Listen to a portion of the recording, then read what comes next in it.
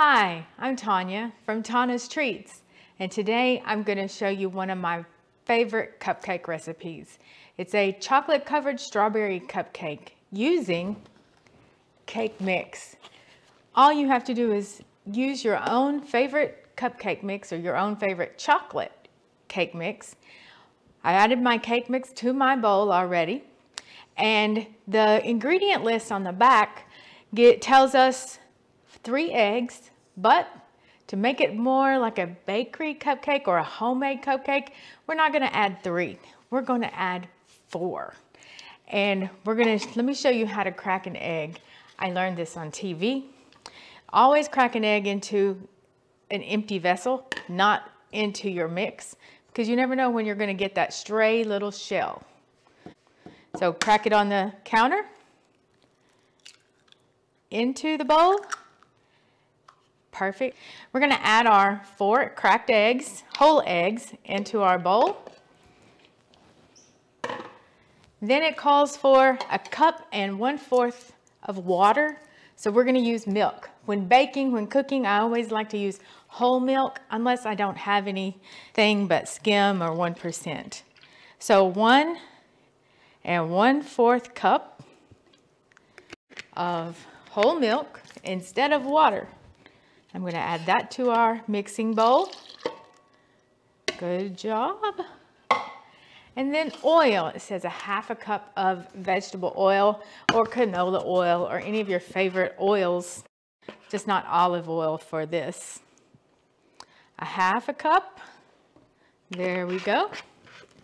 And I just have plain old vegetable oil in my cabinet, so that's what we're going with. Add that to your mix. How easy can that get? I'm going to put this down in here, lock it so it doesn't fly everywhere. We're going to start it on low, let everything come together.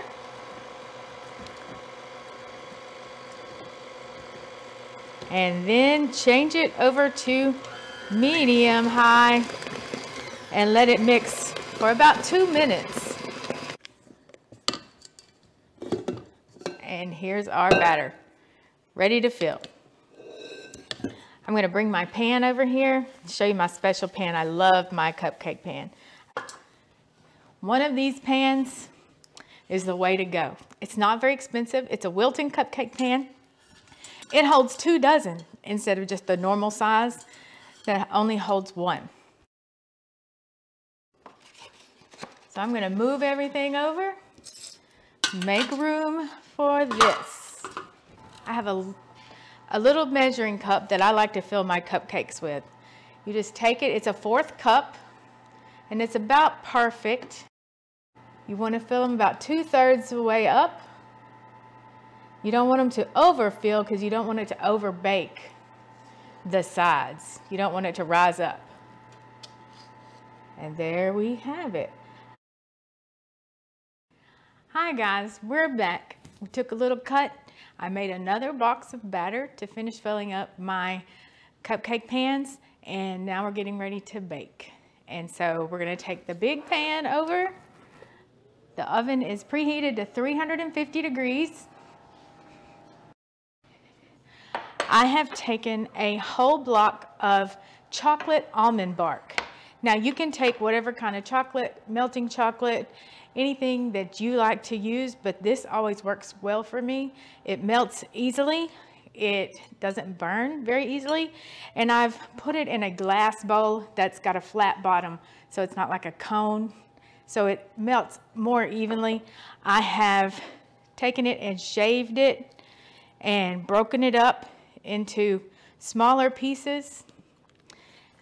And so this is how I did that.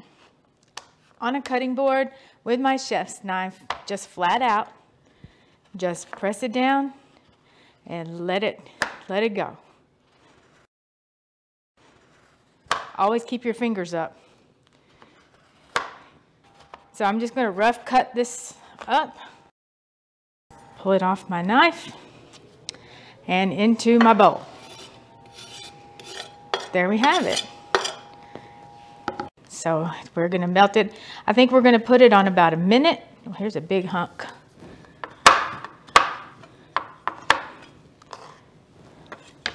and stir it between each time. Here we go. 1 minute.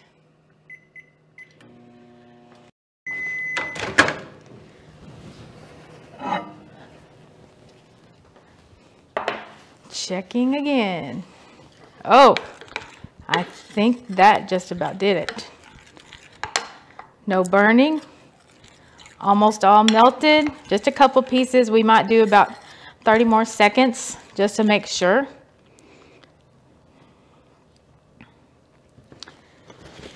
We're going to do it about 30 more seconds. I think that's good. That's about 15 seconds. Now we come over to our strawberries, and I have some that have got some pretty good green tips on them. So I washed these, dried them yesterday, put them in a plastic container with paper towel. And so I'm going to grab it by the green part and dip it on all sides. And then pull it up. Dip it one more time. Let it drip. And there we have our first strawberry. I'm done with the strawberries. I double dipped them, and then I had plenty of chocolate left, and I took my spoon and I just ran ribbons across them to put a little bit more decorative touch to them. And now it's time to check on the cupcakes.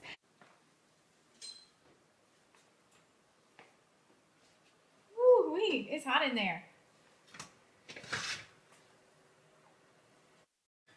Ooh, chocolate perfection. I think so. Let's take these out. Let them cool. We're back to my favorite part, buttercream. This is called an American buttercream, and it's very easy. It's called buttercream because you make it with butter. And so we have 4 sticks. This is a double recipe because I have so many cupcakes. We have 4 sticks of unsalted butter that are at room temperature. Finally, butter takes its own time. I know there are special ways to get it softer, but I had a lot to do today, so the butter just softened on its own. We're going to add that to our mixing bowl. We're going to do 4 sticks all at once, all into the party. And I'm going to make a double batch of frosting, and that was a whole package of the powdered sugar that I bought, 32 ounce, and I have run it all through a sieve except this last little bit. And now I have perfectly sifted powdered sugar, and we don't have to worry about lumps in our frosting. Next, we're going to beat this until it is bright and smooth and a good yellow color. Shouldn't take very long. I'm going to whip it up. I already showed you my sifted bowl of powdered sugar. So I'm going to put this in, and I'm going to put it in a couple scoops at a time. Start it very slow, because if I didn't, I would have a powdered sugar facial, and nobody wants that. I'm going to cover it with a damp dish towel to keep the powdered sugar from going all over everywhere. Cover it, hold it down, and turn it on to low. Then let it get going. Once it's going, you can take your towel off, mix it up really well, and stop it. And another scoop of powdered sugar. And you just do this until there's no sugar left. Over and over and over. Mix it up. Turn it on high. This time I'm going to scrape it down. It's very thick at this point. Now I'm going to add my flavoring, my vanilla. I'm using a clear vanilla extract. It's not whole pure vanilla. I know some people say that's awful, but if you don't use clear vanilla, it's going to color your frosting. It's going to make it darker. And I want mine to be white with the flavor of vanilla. But also when I put the strawberries in it, I don't want it to be brown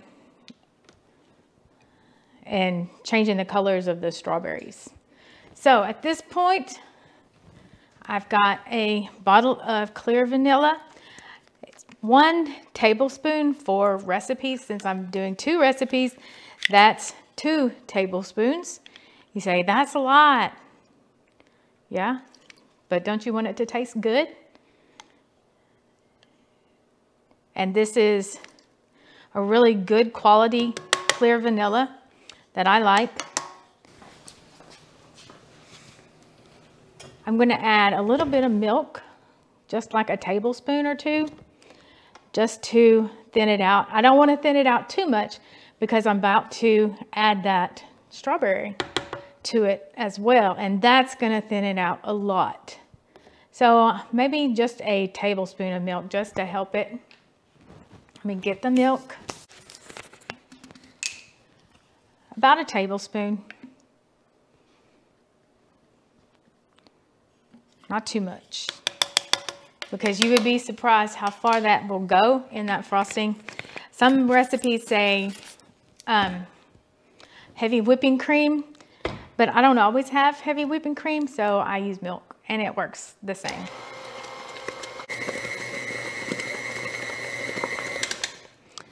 Now, I'm going to take the salt shaker.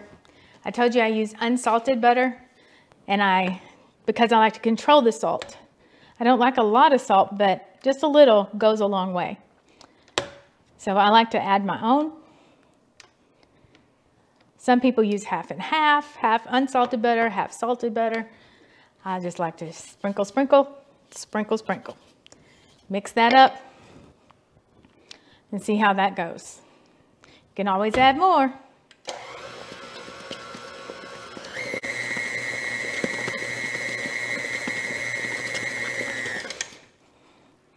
And test it with a clean spoon.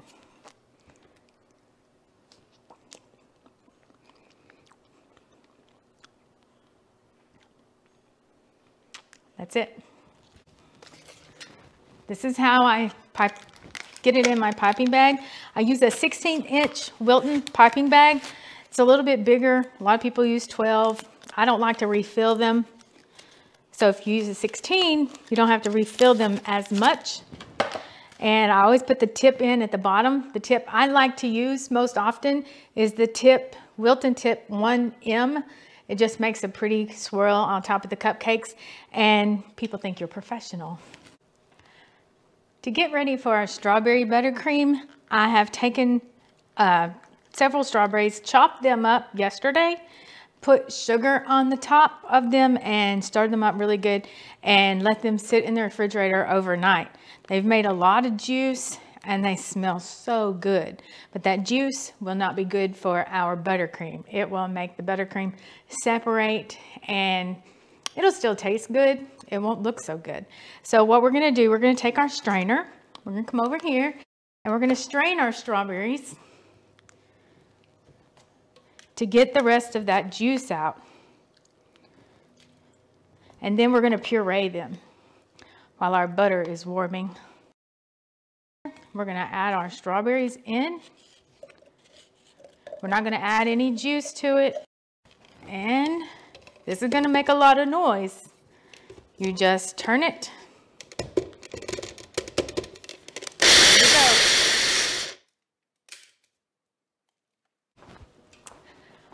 I have our strawberry puree. It was sweetened, set overnight, and We're gonna take a little spoon, make sure there's no big pieces. It was, there we go. We're gonna add it. I'm not measuring it, I know. I'm just gonna put it in till I think it looks good. You can always put more. And this is gonna really loosen up this buttercream. Turn it on. Okay, taste test.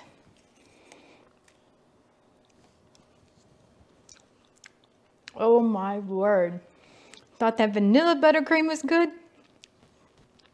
Give me a big spoon because I could eat that whole bowl of that. There we go. Now we're ready to get started with our strawberry buttercream. As you can see, I have already placed my 1M tip into my bag, trimmed it, added my strawberry buttercream, placed my cupcakes on the serving platter. I'm going to start out just like I did with the vanilla. A little dollop right in the center. And then with a cupcake swirl, not the squirrel, but the swirl around the edges. And stop in the center. Start on the edge, swirl it up, building on top of each other.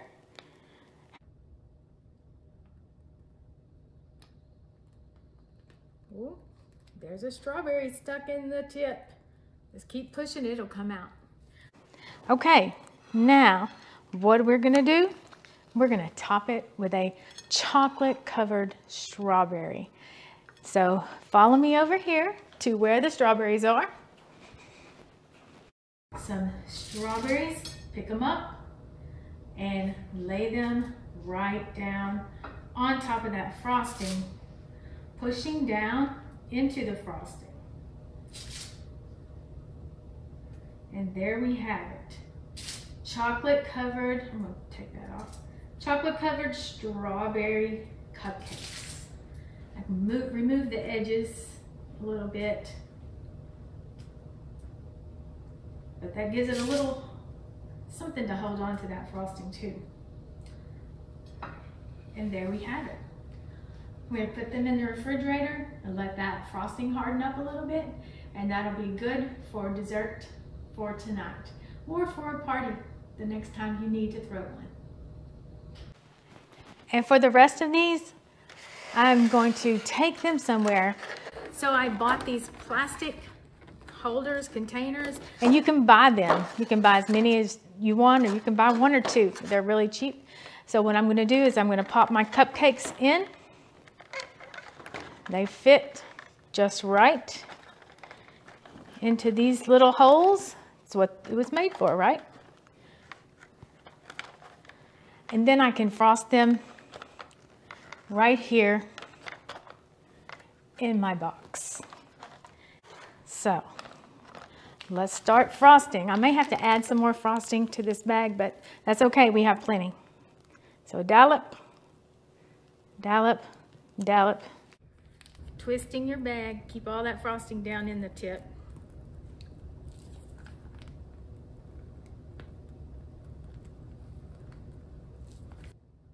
There we go. Here we go. And just keep on going.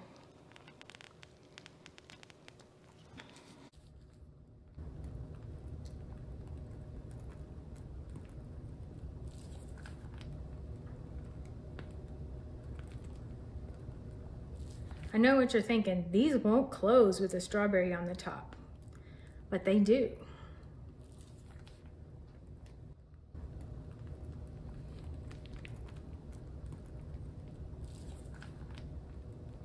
And there we have it. A whole dozen frosted, ready to decorate. Now, let's take them to the strawberries, shall we?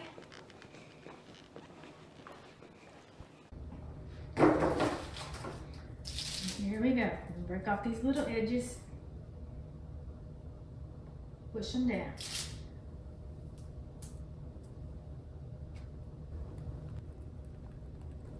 They look good enough to eat.